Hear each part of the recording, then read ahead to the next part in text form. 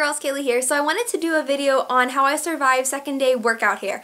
Basically, in case you have no idea what that means, second day workout hair is basically for people like me who try to go every other day without washing their hair so that your natural oils can work on your hair and you're not stripping it with a shampoo every day.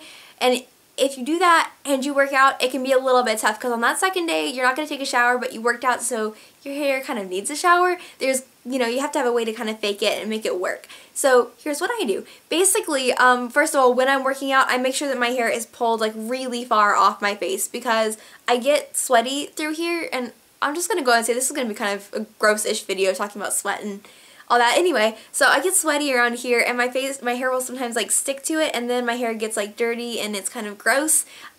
So what I do is I make sure that I have my hair all the way pulled back so that it's not in my face, and I promise you I'm not one of those people that tries to look attractive while they work out. It would fail if I did.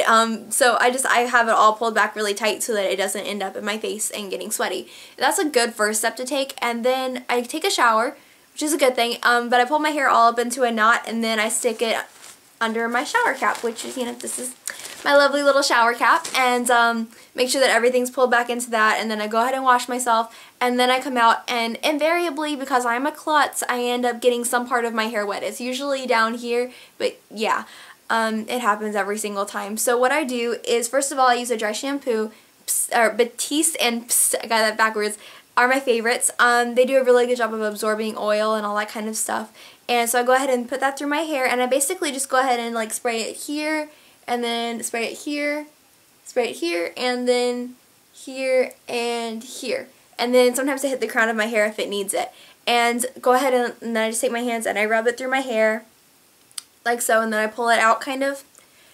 And then what I do, and I think this is kind of what makes it all work, is I take my hair dryer and I actually dry my roots. And first of all, the reason for that is because I always end up getting water down here, and I always end up getting my hair wet somewhere. So first of all, I'm drying that off, but also I think it just helps to go ahead and dry up any excess stuff that you have going on in your hair.